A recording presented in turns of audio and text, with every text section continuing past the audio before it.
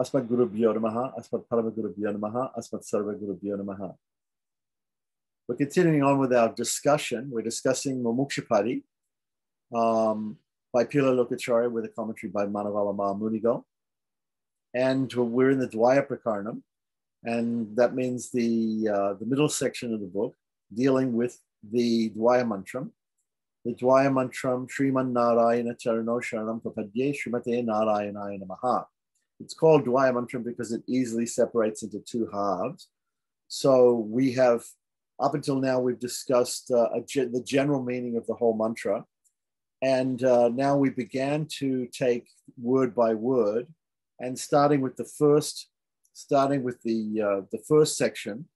So we actually have the word Shriman or Shrimat, right, in both sections. So Shriman Narayana Charano, Sharanam Prapadye is the first section. And then Srimate Narayanaya Namaha.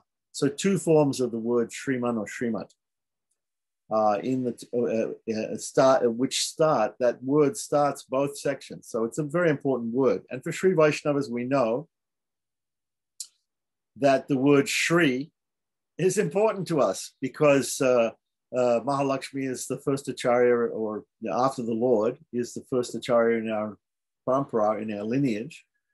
And also she's very important as the mediatrix, as the mediator, or what we call in Sanskrit the Purushakara, between the souls who are like her children and the Lord who is like her, who is her husband, who is her consort. So this analogy of the family is a very good analogy to understand the relationship between the soul and God, and the relationship between the soul and Mahalakshmi. So Mahalakshmi is like our mother. And in fact, Ramanuja in his Sharanagati Gadyam calls her Jagan Matara, the mother of the universe, and or the mother of the world, we can say, right?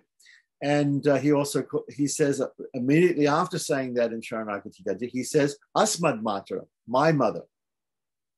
So you're the mother of the universe, he says. And he says, you're my mother, immediately after that. And this is in the very first part of the Sharanagati Gadyam, which is one of the three prose works of Ramanuja. And it's the first one and most important, let's say, one, because it deals with surrender, Sharanagati. And very first part of Sharanagati in the Sharanagati Gadyam is the prayer to Shri, the prayer to Mahalakshmi, the prayer to Goddess Shri Devi. So just as the prayer to Sri Devi is the first thing in the Sharanagati Gadyam, so the mention of Shri is the first thing that we find in the Dvaya Mantra, and the first thing that we find in both parts of the Dvaya Mantra. So anyway, we're talking about Shri, and we discussed how Shri could, the meaning of the word Shri, there could be Shriyate and Shrayate. There could be two different verbal, there could be an active and a passive way of explaining this verb. Okay, so we did that last time, and now we're coming to the point where he wants to explain the ending, because we're talking about the word, and the word is Shrimat. So what does mat mean, or what does man mean? Yeah. So now we're going to discuss from Sutra 1 or Churna 130. We're going to discuss the meaning of the word mat, or the ending mat that goes on Shri. So Shrimat. Srimate Narayana Namaha, the last part, or Shriman Narayana Charano Sharanam Prapadye. So what does man or mat mean? All right, so let's have a look at the text. So here on the text, what it says in the beginning here, this is just the end of Manavala Mahamuni's commentary on the 129th Sutra. And we notice that when Manavala Mahamuni, or when the commentator explains the sutras, what he does is he brings us to the point of the next sutra by asking a question. So the question will be answered by the next sutra. So the question that we come up, now that we've understood the different meanings of the word Shri. And by the way, we were discussing last time that according to the northern school, or the Vadagalai Deshika Sampradaya, the followers of Vedanta Deshika, Shri means the same thing in the beginning, when it comes in the beginning of the first part of Dwaya Mantra, as it does in the second part, beginning of the second part of Dwaya Mantra. Whereas the Tengalai conception is it means something slightly different. We discussed that last time. So now, after understanding the different meanings of the word Shri, right, he says, thus, he has therefore presented the meaning of the stem, the verbal root, Shri, of the word Shrimat. After this, he presents the meaning of the suffix. In other words, the meaning of mat or man. Okay. So now, Sutra 130, the suffix mat, right, states that their union is eternal. Whose union? The Supreme Lord, Sriman Narayana, and his divine consort, main divine consort, primary, Periya Pirati, the main goddess, right? That is Mahalakshmi, Sri Devi. So, since this suffix mat, right, is the mat, since this suffix mat is the mat that means eternal union, this says that the union of these two, the goddess, who is the mediator, and the Lord, exists forever. He demonstrates that their union is eternal. So let's see what, this is pretty obvious stuff. Let's see what P.B. Anangacharya says about this particular comment here. So again, through the mud or mutt ending that comes after Shri, so Shrimat or Shriman, right? It is shown that the togetherness of the togetherness or the closeness of the divine couple is eternal. The term Shrimat or Shrimat, right? The first part, Shri, has been explained thus far. Now the Mat, which is joined with Shri, is explained. The Mat is taken to show the eternal togetherness of the divine couple. Okay, so let's go back to the main text. Okay, so Sutra number 131.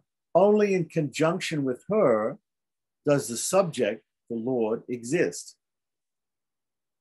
It's a sort of a strange translation, but anyway. The Lord's property of being the husband of Shri is stated before the attributes of knowledge, bliss, etc. Right? So if you're going to describe the Lord, here the description of the Lord starts off with the fact that he is the husband of the goddess of fortune, because that's most important in the process of property or Sharanagati. So the Lord's property of being the husband of Shri is stated before the attributes of knowledge, bliss, etc. He has ananta kalyana gunas. He has unlimited attributes, auspicious attributes, which describe his essential nature or swarupa nirupaka in the following passage, right? And this passage is from Ramanuja's introduction to the Gita Bhashya. So Ramanuja wrote 9 books, three commentaries on the Vedanta Sutra called Sri Bhashya, Vedanta Deepa, and Vedanta Sara. Then he wrote a commentary on a summary or commentary on the Upanishads called Vedanta Sangraha. He wrote a commentary on the Bhagavad Gita. All acharyas write commentaries on these 3 primary texts. So that is called Gita Bhashya. So here, this is from the Gita Bhashya. So then after we have those five books, we have another 4 books, which are the 3 Gadyas, right? Sharanagati Gadya, Sri Ranga Gadya, Vaikuntha Gadya. And then we have 1 book of daily practice, which includes about Tiravaradhanam, how to do the puja, how to worship. That is called the Nitya Grantha. Okay, so those are the 9 works attributed to Ramanuja. So, sometimes there's some other works which are attributed to him. There's a work on astrology, which some people say he wrote. There's another Vedantic work, which some people say he wrote. But these 9 works are accepted in the Sampradaya by most people as being the works of Ramanuja. Okay, so here we have this. This statement comes from the Gita Bhashya, the introduction to the Gita Bhashya, the commentary on Bhagavad Gita by Ramanuja. Husband of Shri, opposed to all that is evil. The locus of all, the place or the location of all, right? Locus is just the Latin word for location or place. The place of all that is auspicious, whose sole nature is eternal knowledge and bliss, distinct from all other than himself, all things other than himself. Okay, so right here in Ramanuja, when he introduces because some people, believe it or not, some people, even Shankaracharya doesn't do this, but some people, when they comment on the Gita, they comment in such a way as to not accept the fact that Sriman Narayana or Lord Krishna is God. They somehow or other they give a jumbled interpretation of Bhagavad Gita where they don't accept. It's very easy to do this in the Upanishads to think that something else is God, or there is no God. There's no personal God. There's only Brahman. There's an impersonal energy. But in Bhagavad Gita, it's very, very difficult to write God, to write a personal God out of the equation. Well, we look, for instance, in Bhagavad Gita where it says, Brahmano hi prachistanam. Krishna himself says, I am the source of Brahman. I am the source of the eternal spirit, the impersonal spirit. So somehow or other, there are people who get in there and they interpret that the other way around, and they completely gloss over the statements of Arjuna when Arjuna says, Krishna, he says, Krishna, you're God. He realizes Krishna is God. He says, Param Brahma, Param Dhamma, Pavitram, Paramam Bhavam, Purusham Shashvatam Divyam, Adidevam, you're the original God. Adidevam, Aham, he says, Ahustram Rishaya Sarve, Deva Rishi Naradastada, Asito Devalo Vyasa. So Vyasa, Asita, Devala, Narada, all of these rishis, they say that also, that you're the original God. So somehow or other, there are some people who read Bhagavad Gita and they don't realize that Krishna is God or Sriman Narayana is God. Even after reading about even after reading all these statements and seeing that Krishna manifests the universal form, still somehow they have it wrong. But here in the very beginning, and even Shankaracharya admits in his Gita, in his commentary on the Bhagavad Gita, he says, Narayana Parovyaktat, Narayana is above, Sriman Narayana is above all. He is above all. That's what Shankaracharya says. So now, even for Shankaracharya, it was just a bridge too far for him to say that, to write Krishna or Narayana completely out of the Bhagavad Gita as being God. But here, Ramanuja, from the very beginning, this is the beginning, the introduction of his Gita Bhasya, he says straight up front, who is God? Who is God? Who is the Supreme? The Supreme is the husband of Shri. The very first thing he says is the husband of Shri, because that is the most important. That's the most important aspect for us. That's the most important aspect of the Lord, that he's the husband of Shri. Why? Because we've just got through talking about the idea that if we go to Shri, if we approach the goddess Mahalakshmi, his divine consort, our mother, the mother of the universe, if we approach her as the mediator in our surrender to the Lord, our surrender must be successful. Absolutely must be successful if we do that.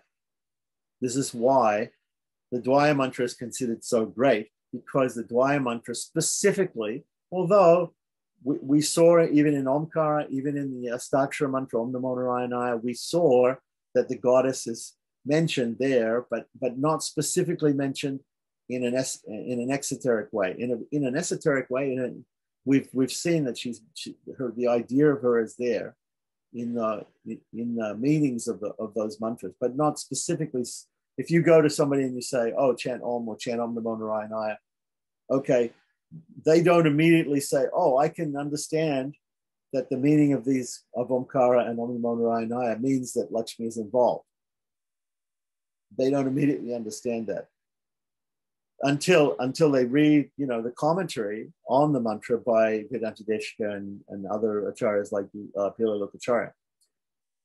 But with the Dwaya mantra, there's absolutely no no argument about it, because it's right there in the beginning of each part of the Dvaya mantra. Shriman Narayana Charanam, Srimate Narayana Namaha. That's why this mantra is considered so great by Sri Vaishnavas, because it specifically and explicitly explains Sri, enunciates about Sri.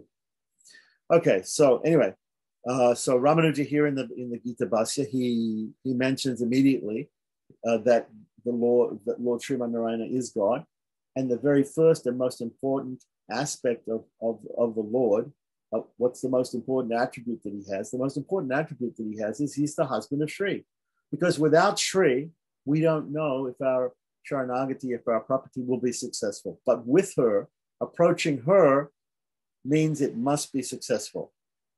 Therefore, since this is the primary designation of his essential nature, right?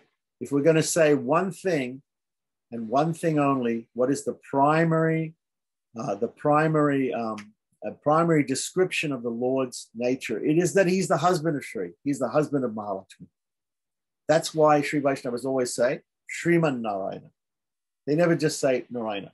They always say Shriman Narayana, because they always want to mention that description of him as being the husband of Sri. So it is only in conjunction with her that the subject, the Lord, truly exists. So this sounds a little bit like hyperbole, a little bit of exaggeration, to say that God, what is the point of God, if not for Sri Devi, if not for Mahalakshmi, if not for his divine consort, if there were no Purushakara, if there were no mediator, if there was nobody to mediate between him and the living beings, right? We find that there are some religions in this world, like Judaism. There may be some others like that. They're considered to be deistic religions. A deistic religion is where God and the living beings and the world are somewhat separated. God created everything, yes, and he got the ball rolling, and now everything is sort of going on by the forces of nature and everything like that, and God is very much taking a back seat, and he's just observing, and he's not immanent. He's not immanently connected with the creation or the living beings. Whereas Sri Vaishnavism is not like that at all. It's not a deistic religion. It talks very much about the immanence of the Supreme Lord, and also Mother Mahalakshmi, and their involvement with the material nature and the living beings, especially the involvement in trying to help the living beings to attain moksha, attain liberation, eternal service to Sriman Narayana in Vaikuntha. Thus, he has revealed that their eternal union results from their relationship being a property of the Lord's essential nature. Right, so basically what he's saying here is he's saying, why are they eternally related? Why are they eternally together? They're eternally together because Mahalakshmi is the primary attribute of the Lord. She's the primary attribute of the Lord. She's the most important attribute of the Lord. Therefore, she's always associated with him. So in Sanskrit, they call that Swarupa Anubandha. Anubandha means connection, right? Itva means ness, right? Prayukta. After this, he reveals that their eternal union is also a result of her qualities. Okay? So he's looking at it from his point of view, from the Supreme Lord's point of view. His union with Mahalakshmi is eternal because she's the most essential and most primary of his qualities. Now let's look at it from her point of view, from her qualities. Right, so let's see what P.B. Anandacharya has to say about Sutra 131.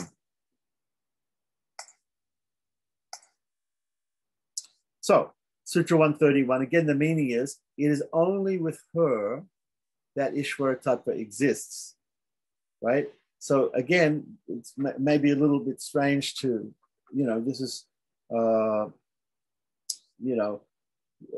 maybe seen as a little bit of hyperbole here, that of course God always exists, whether whether Sri Devi and whether the rest of us exist, God always exists. We look in the Upanishads and we can see statements like, in the beginning there was one and the one became many. So obviously the one was there before the many. All right, but so,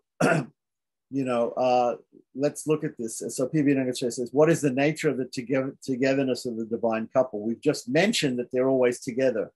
So now he wants to explain in different ways how and why they are always together. So just as knowledge and joy is natural to him, Sriman Narayana, so too is being the consort of Sri. It's part of his nature. And in fact, it's the most important part of his nature. Therefore, it is together with her that Ishvara Tattva, that the category of God exists. Right? He has to exist because she exists. It's a bit of Shastric hyperbole here, but anyway, we get the point. So going back to the main text, okay, text 132, seeing the Lord's autonomy, right? The Lord is autonomous. Seeing the Lord's autonomy, the Lord's autonomous. See, this is the point, right? The point is that we know that another one of the great qualities of Sriman Narayana is he is swatantra. He is completely independent, right? And we can say he's self-satisfied. He's independent. He doesn't rely on anything or anybody else, right? Therefore, that independence that would be, if he were dependent in any way, then that would be against that idea of being swatantra, completely independent, right? Everybody else is paratantra. Everybody else is dependent upon him, including the goddess Sri is dependent on him. So if we are not to compromise his eternal independence, therefore we have to have this mediator, Sri Devi, right? Because if he's completely independent, it means he might not save us. He might not agree to accept us, even if we surrender to him, because he is completely independent. If you go into a negotiation and there are two sides, and one side says, "Oh, I am offering you this," and the other side says, "I can take it or leave it. I don't need to take it. I don't need to take this offer. I don't need to. I can take it or leave it," like that. It's the mediator. It's then when the mediator is involved. The mediator is important to make sure that side accepts our surrender, that the Lord accepts our surrender, right? So seeing the Lord's autonomy and the Chaitana, means the soul, the individual Jivatman's sins, right? She doesn't want to leave. This is her compassion.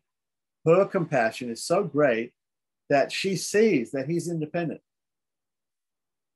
She sees that he could walk away from the table, from the negotiation. He could decide to just reject the soul's surrender, because he has this nature of a swatantra. He's completely independent. She knows that, and she also sees that he set up this system of karma where people do punyas and papas. They do good acts and bad acts, and they get reactions for them. And those reactions attach to those living beings in this material world, and make them go through different bodies, species after species, in round and round in samsara, the cycle of birth, death, and old age and disease. And so she sees that, and she sees that each of the living entities have lived there from time immemorial, and they have mountains of sins, right? They've committed, according to Yamunacharya in Stotraratna, we've committed every sin. We've lived so many lives in so many species that we've committed every sin that you can even think of, and the ones that you can't even think of.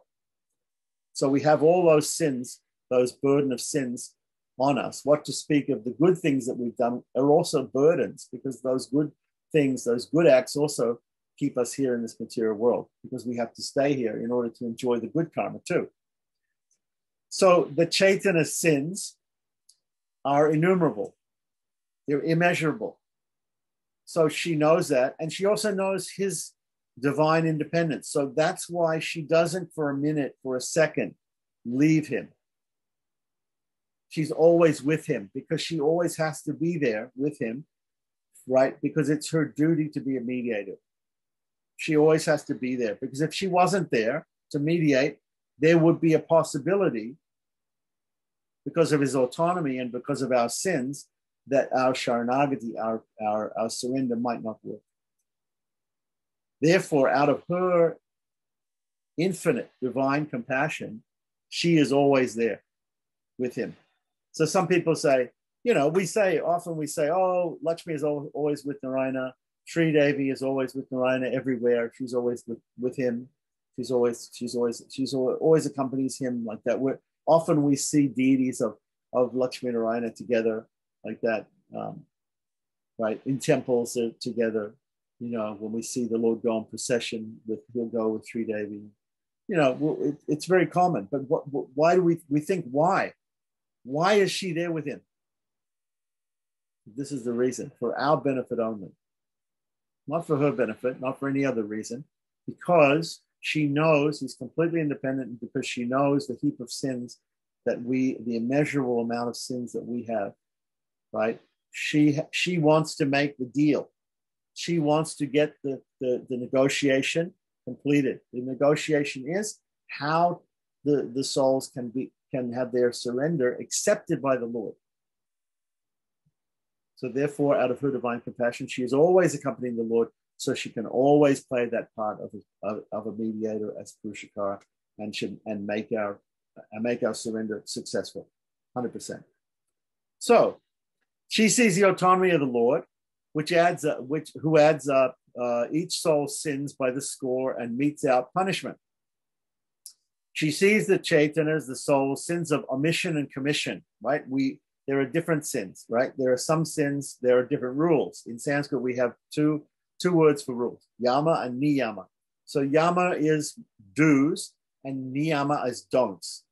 So there are things that we should do, and there are things that we shouldn't do. So if we don't do what we should do, right, that's a sin of omission. We have omitted to do something, and therefore that's a sin of omission, that because we're told, for the example of Sandhyavandanam, the person after having initiation into the Gayatri mantra and being initiated into doing the Sandhyavandanam, he has to do it every day. If he doesn't do it, it's a sin, right? He doesn't get any real benefit spiritually. I mean, he does, of course, get some benefit because he's meditating on Gayatri mantra and all these things. But it's not something that somebody does for a separate benefit. He does it because it's ordered in the scriptures, and he has to do it. If he doesn't do it, it's a sin. That is a sin of omission. He has omitted to do it. That's a sin of omission. There's another sin, which is a sin of commission. If I murder someone, right, or if I do something bad, which is a sin, right? There are many different types of sins. There are these 5 mahapapas, 5 great sins, and then there are many, many minor sins. So if I do something that is sinful like that, then that is a sin of commission.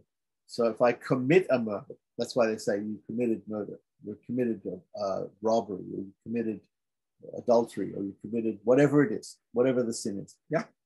So that's a sin of commission. So there are sins of omission and sins of commission. So she sees all that. Mahalakshmi sees all those sins of omission and commission that we have done, which are so many that they cannot be destroyed even after 1,000,000 lives of Brahma. Think about it, add it up. If any of us have ever, done the numbers, right? The life of Brahma is what? His blinking of an eyelid, or day and night, his blinking of an eyelid basically is like the normal devas, the regular devas, their day is like 1 year for us. The Lord Brahma it's even longer, right? So his blink of an eye basically is like a year for us. So imagine how many times you blink your eye in a day, in a year, in your whole lifetime. That's how many years we have, right? That's how many years there are in Brahma's life. And he's talking about here, that those sins of omission and commission, the result of those cannot be destroyed even after millions of lives of Brahma. That's a very, very long time. So of course it's, again, hyperbole. It's again exaggeration. We're trying to, we're trying to explain, not that we want to work this out mathematically. The point being made is that we have infinite sins, basically. We have immeasurable sin, an immeasurable burden of sin on us. So that is, even if the Chaitanya, even if the soul endured the entire expanse of time, it would be impossible to reach the end of them. Right. So sometimes people think, okay, we're here in this material world. As long as we're doing sins and we're doing good deeds, we're being kept here and we're going round and round in samsara. So isn't it possible that we live a good life? Why don't we live a good life this lifetime, and maybe the next lifetime or the next couple of 1,000 million lifetimes or whatever it is?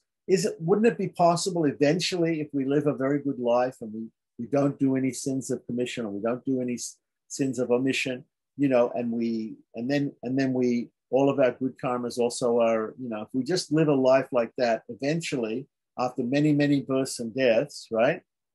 Won't we eventually get to the point where our karma is nil, and then we'll just go to Vaikuntha? We'll be automatically liberated because there's nothing holding us here in this material world. That's a theory, right? Some people might have that theory. But here, what it's saying is, basically, that's impossible.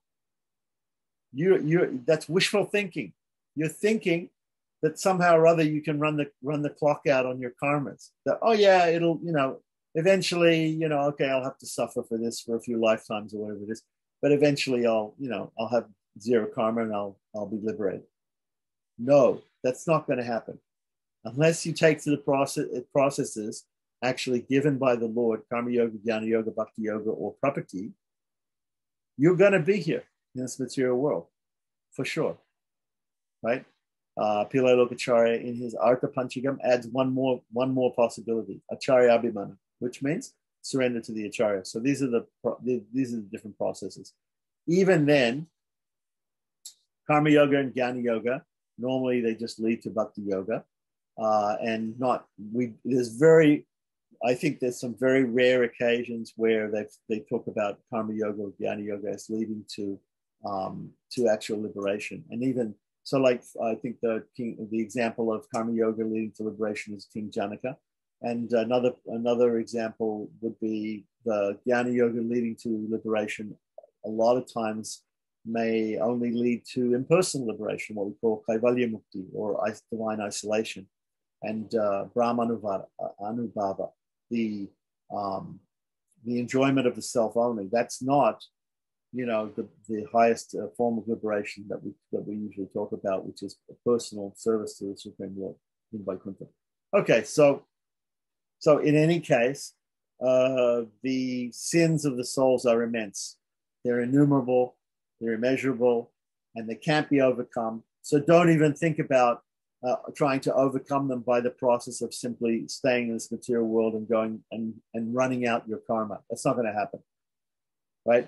So the only real way, according to the Tengalais, according to the Southern School of Sri Vaishnavism, the only real way is surrender.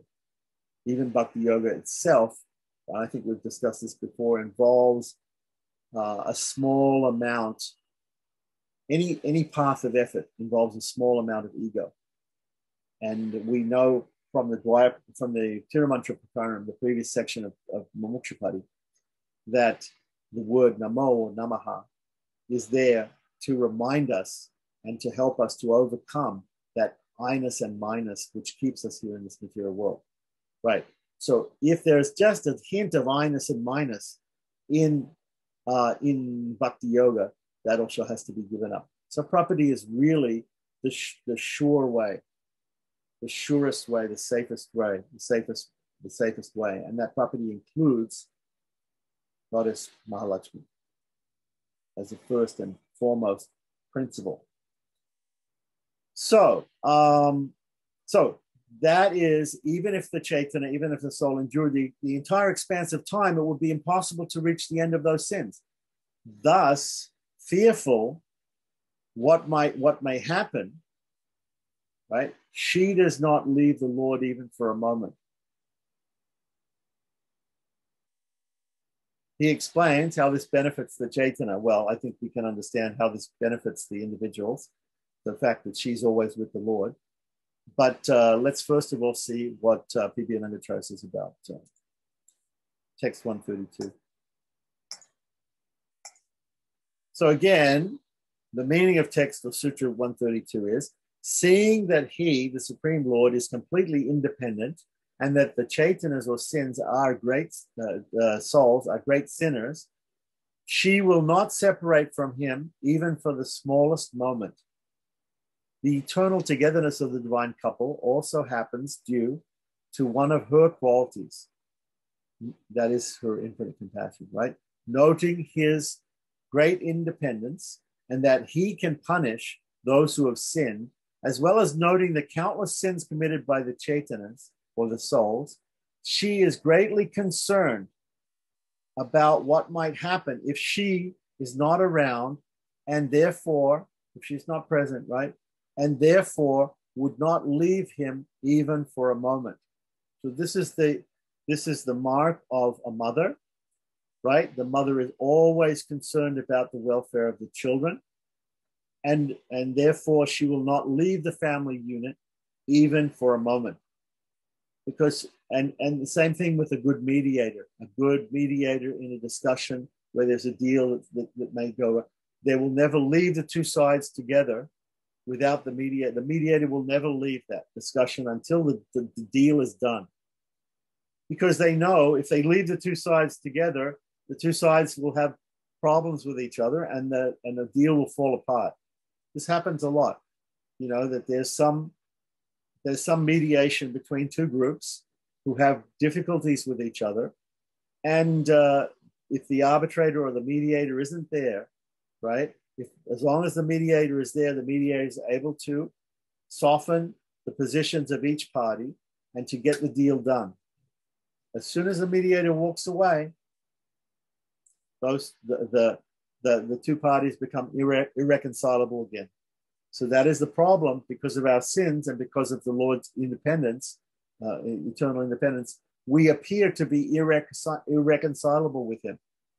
But so only through the grace of Mahalakshmi can we reconcile with the Supreme Lord. So let's go back to the original text, text 133. So text 133, again, now that we've explained from his side and also from her side what the qualities are, right? What their main qualities are, right? What is the benefit?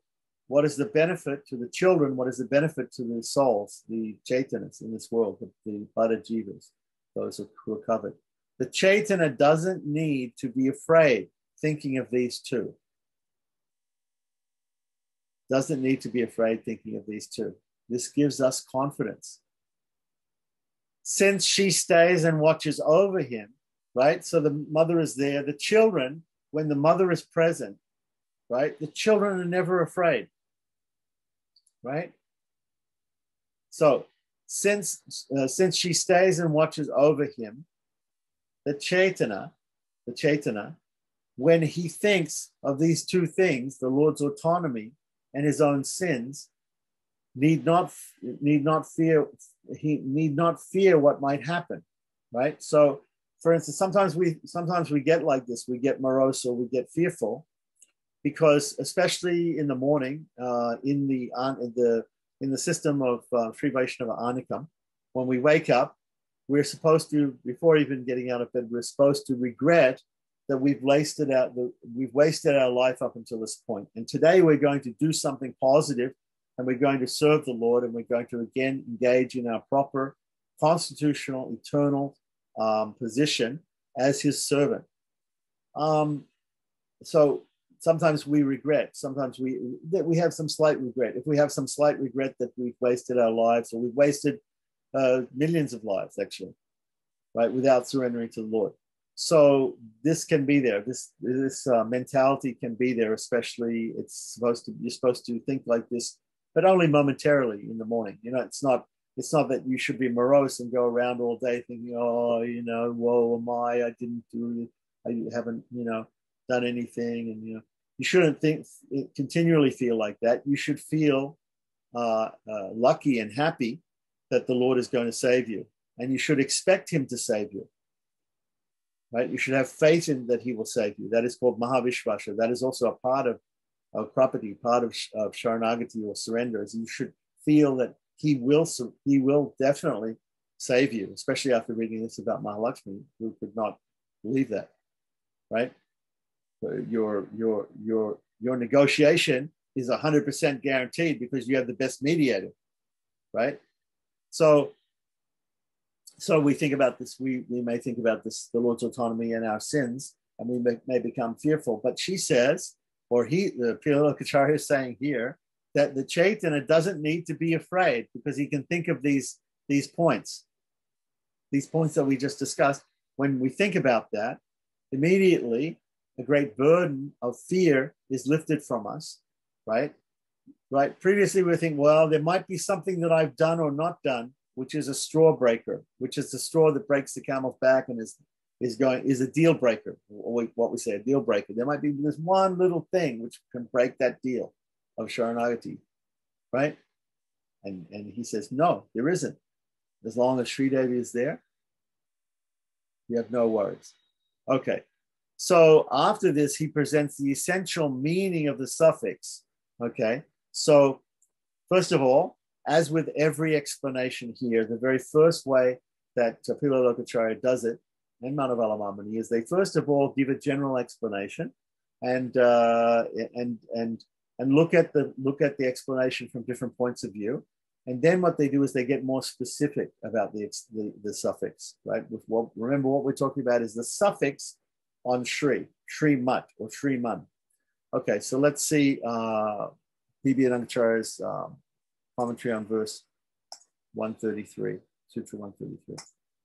So again, the sutra here, right, is the Chaitanya or the soul who comes to him as a sinner, right, who tries to approach God, but is a sinner, right? Because there are other souls who are not sinners. There's the Nityasuris in Vaikuntha, right? But the ones who need to approach him in order to get liberation are the ones who are the sinners in this material world, does not need to fear thinking about his independence, the Lord's independence, and his, meaning the soul's, sins.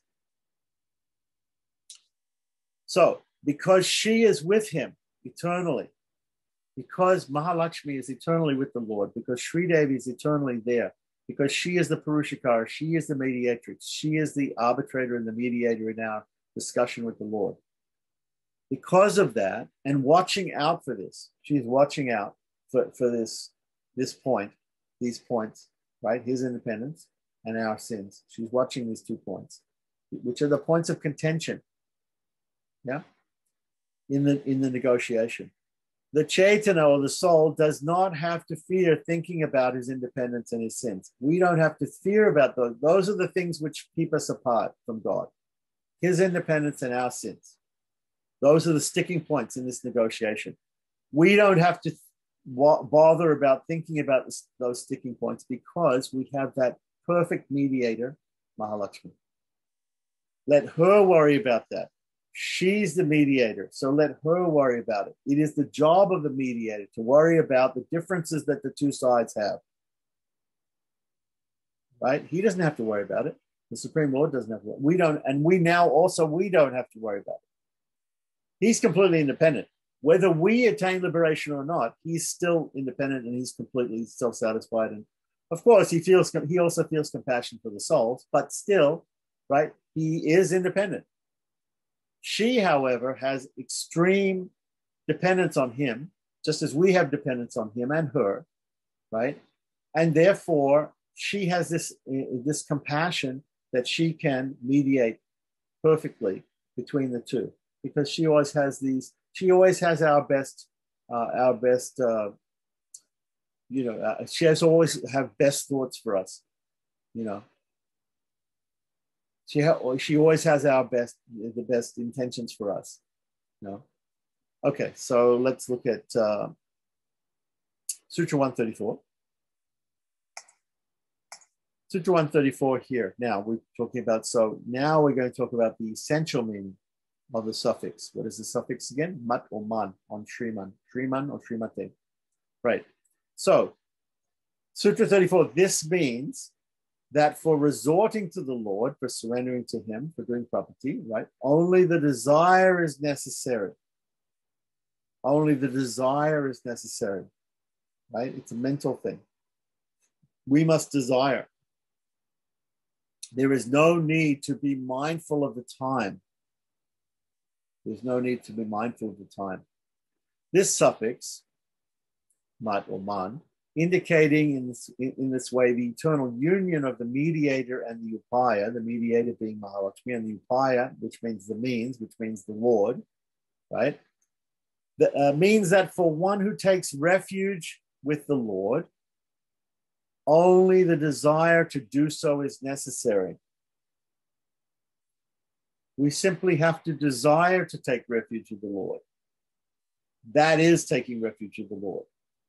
Right? So some people say, oh, in order to surrender, you have to do this and this and this and this and this and this and this and this. No, you do not. Right? You have to completely give up thinking like that, give up doing this, do that. All these things you have to do. No, no, no. You simply have to desire to surrender to the Lord. If you desire to surrender to the Lord, if you desire surrender, that's enough. It is not necessary to wait for an appropriate time, right? I'll surrender, I'm working my job now. After I retire, when I turn 65 and I'm getting Social Security, from the government, and right now I'm raising my children and, I'm in family life, or, actually I'm studying, I'm going to college right now. After I get my degree, I can think about surrendering to the Lord, or, if only I made enough money to do this or to do that, then after that, I'll think about surrendering to the Lord. No. It can be done right here and right now. It can be done at any time. Right? There's no prerequisite. There's no prerequisite for property. Right? All it requires is the desire. It is not necessary to wait for an appropriate time to take refuge, thinking that one can only do so when they're united. And some people think, oh, for instance, we have this COVID situation, nobody can travel. So somebody said, well, I will do Sharanagati. After COVID's finished, what I'll do is I'll get on a plane, I'll go to India, and there'll be a guru there, and I'll go approach the guru, and then I'll do Sharanagati. It's not necessary. Sharanagati can be done here and now, right this instant, by simply desiring to do it. To desire to take refuge is to take refuge. So after this, in order to, so what does it say? The last thing here. It is not necessary to wait for an appropriate time to take refuge, thinking that one can only do so when they're united, right? So even if we have this idea, therefore it's so important that Mahalakshmi is there and that we do it in a certain way, like in Sri Rangam, they have this situation where they have the liturgical calendar of the temple, and on Panguni Uttaram, in March, April, right, you have this time when Lord Ranganatha goes to the Mahalakshmi's Ranganayaki, his consort's temple, and he goes inside there and he sits all the night with her, and then everybody goes in and chants the Sharanagati Gadyam and does formal surrender to the Lord. So somebody might think, oh, I have to wait until Lord Ranganath goes there on that date. And if I miss it, right? If I miss it, then I'll just wait till next year, like that. No, you don't have to wait. You don't have to wait, because although Lord Ranganatha only goes there in his deity form and is there with Mahalakshmi one night of a year, he is always with her. He's always united with her. She's always with him. So you can always approach him. You can always approach him. You don't have to wait until you can. If the temple's closed, it doesn't matter. You don't have to wait to surrender to him. Even the temple's closed, even if it's not a festival day of Panguni Uttaram, you don't have to wait. So after this, in order to make known that her mediation is absolutely necessary, he explains the difference between her presence and her absence. Her presence and her absence. Now, this may be a little bit difficult to understand because we just got through saying that she's never absent. So how can we now talk about her absence? So there's an apparent absence in some leelas when the Lord comes to this world. There's a, just like, and the example is going to be given about in the Ramayana. In the Ramayana, Sita and Rama together, Lord Srimanarayana and Goddess Mahalakshmi, in the form of Lord Ramachandra and Sita Devi are together for some time. But then a lot of the Ramayana, they're apart. She's absent, right? She's not with the Lord.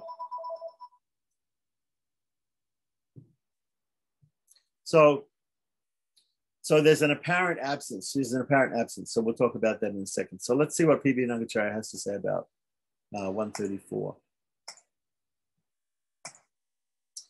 Okay, so text 134 again. Through the use of mat or man or mud, right? This ending, it's expressed that in order to surrender to him, all that is required is an interest in seeking him. Right? It's interesting here the way he puts it, an interest in seeking him, not even a burning desire, but just an interest in surrender, right? In seeking him. There is no need to consider time as a factor. In addition, because she's eternally with him, Mahalakshmi is eternally with Srimanarayana, the Chaitanya or the living being in this world can seek him at any time. He does not have to wait and check to see if she is with him before approaching him. He just has to develop the taste to seek him. As soon as the interest is born, he can approach him. Right, so back to the main text. So text 135, right? So again, we're going to talk about now. After this, in order to make known that her mediation is absolutely necessary, we're going to look at two situations. We're going to look at a situation where she was there and there was mediation, and when she was absent and there was no mediation. And that'll show us how essential it is, the mediation is, right? If we want to judge how essential something is, take it away and see if it works without her. See if if you want to see if the deal will go through without a mediator, try and make up with the other party yourself. Try and make the deal without the mediator. If you try and make the deal without the mediator and you can't do it, obviously you needed the mediator, right? So, text 135. In her presence, the crow was saved. In her absence, Ravana perished. Okay. So here's two stories from the Ramayana here. Remember, Ramayana is a very great Shastra. We discussed in the Sri Vachanabhushana, which is the next book to be studied after Mumuksupadi usually, that Ramayana is considered to be the topmost Shastra below the Vedas, right? The Itihasas, the Ramayana and Mahabharata are above the Puranas in the level of Pramanas or proofs, Shastra proofs, and Ramayana is greater than Mahabharata. So the Ramayana is called Sharanagati Shastra. It is full of surrender. If we read the Ramayana, it'll be full of different aspects of surrender. So here we have two certain situations. There was a Kakasura. Kaka means a crow in Sanskrit. So Kakasura means a demon crow. There was this demon crow that pecked at Lakshmi, and that crow was saved. Lord Rama wanted to kill the crow for pecking Lakshmi, or Sita Devi, right? But because she was there and she was compassionate, the crow was not killed, it was saved, right? In her absence, right, Ravana perished. Where was Sita? She was in the Ashokavana. She was in the forest of Ashok trees.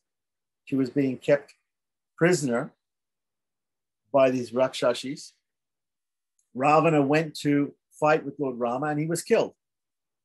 So whereas the crow committed a sin by pecking her, and the crow was saved because she was present. Ravana committed a sin by attacking Rama, but because she wasn't present, he was killed. That's the point. So the goddess whose form is compassion. And this is a quotation from Lakshmi Tantra, chapter 28, verse 14. The goddess whose form is compassion. Her very form is compassion, right? We have goddess of compassion in other religions also. In Buddhism, in some forms of Buddhism, we have this goddess. In China, she's called Kuan Yin. In Japan, in Japanese, she's called Kannon, and she is the goddess of compassion. The goddess of compassion. So we have this in many different faiths around the world. We have somebody who's considered to be the goddess of compassion. There are equivalents, but anyway. So the goddess whose form is compassion exists as if mercy itself had taken form. As if mercy itself had taken a form. She is the one who subjugates the autonomy of the independent Lord and arouses his compassion. So he's autonomous. He's Swatantra. He's completely independent. She subjugates that. She goes to him and says, no, you have a duty towards these sinful living beings. You have a duty towards others, and you should save them. And arouses his compassion, right? It's not that the Lord doesn't have compassion. He also has compassion. But in order to show his independence, his compassion has to be aroused. How is his compassion aroused? It can be aroused in different ways, but the 100% successful way to arouse his compassion is by using a mediator and using the perfect mediator, Mahalakshmi. Sri Devi. That's the 100% way of arousing his compassion. So if you want to arouse his compassion, you might try different methods, but this is the best method. So the crow, Kakasura, had committed a heinous crime and was about to be beheaded by a Brahmastra. A Brahmastra is a weapon, a sort of mantra weapon that Lord Rama knew how to wield. So he was going to behead this crow for pecking at Sita.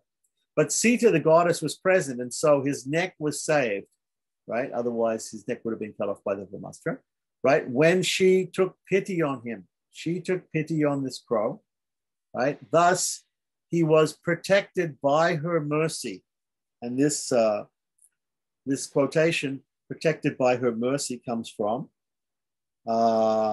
Ramayana 5:36-29, where it says, by expressing pity for the crow, Kakasura, who had attacked her breast, Sita prevented it from being killed by Rama. Right.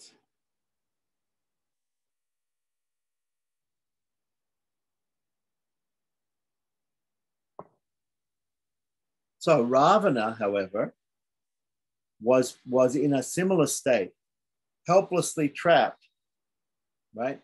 He had made this mistake of kidnapping Sita, and therefore he was bound to be taken to task by Lord Rama. So, but because she was not present when the Lord fought with Ravana, even though he had not inflicted any physical harm to Sita, right? She was being kept, but she was kept a prisoner. She wasn't allowed her freedom, but physically he didn't harm her. Like the crow, right? So the crow was more offensive because the crow actually pecked at Sita, whereas Sita was being kept nicely although in prison, or the prison in the Ashok forest, by Ravana. She was unharmed. So even though Ravana didn't harm her, still he kidnapped her. That was an offense, and therefore he perished. Unlike the crow, he perished as the target of Rama's arrow. Rama chanted the Aditya Hridaya mantra on his arrow, and he killed Ravana. Therefore, her presence is necessary for those resorting to the Lord. So this is a very nice example. There's probably a lot of other examples that we can make. Of course, we have to remember that she wasn't really separated from the Lord. because Mahalakshmi or Sri Devi is never actually separated from the Lord. But in the Leela, in this world, in the play, she appears to be separated from the Lord when she appears to be kidnapped by Ravana. Thus, he has revealed the meaning of the word Srimad. Thus, he has revealed the meaning of the word Srimad. So let's see what Divyanangacharya has to say about this. Text 135. So again, the meaning of the sutra, because she was with Sri Rama, right, at the time of the attack of the crow, the pecking of the crow Kakasura had committed the greater sin, survived, right? The greater sin was the crow actually committed bodily harm to Sita. Because she was not with him, Ravana, who committed a lesser sin, he only just kidnapped her, put her in a protective custody, put her in jail. Compared to the crow, was killed because she wasn't with Rama at the time when Rama and Ravana fought. So that her mediation is required can be seen even during his Vibhava Avatara. His Vibhava Avatara, right? Remember, there's different types of forms of the Lord. The Ram Avatara is what we call a Vibhava Avatara. There's Karnika, Vyuha, Vibhava, Antaryana, and Archa, these 5 forms of the Lord according to Pancharatra. So Vibhava is the Leela Avatar. It's called a Leela Avatar. It's a descent that the Lord takes for performing a particular pastime. That's what a Leela Avatar means. So in the descent as Lord Rama, where Sita accompanies him as his divine consort, Mahalakshmi incarnate as Sita, right? This is the story that happened, right? That the crow committed a greater sin, but was saved by her compassion, right? By her being there, and Ravana committed a lesser sin, but was killed because she wasn't there to protect him, right? Thus far, but she did protect. She protected those where she was situated. After Ravana was killed, Hanuman wanted to kill all the Rakshashis, all the female Rakshashas who were guarding her in the prison, in the Ashokavana. And she convinced him not to. Right? I think we discussed that also. That's how good she is at convincing people.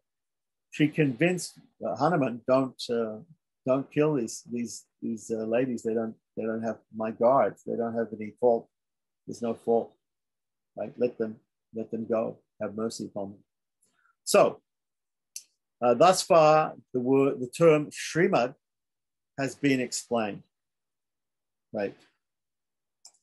So, the next word in the mantra, Sriman Narayana Charano Sharam Papadye, we're talking about the first part of Dvaya mantra. In the second part of the Dvaya mantra, we have Srimate Narayanaya. So in both cases, the second word is Narayana and Narayanaya. So now we have to understand what is meant by the word Narayana.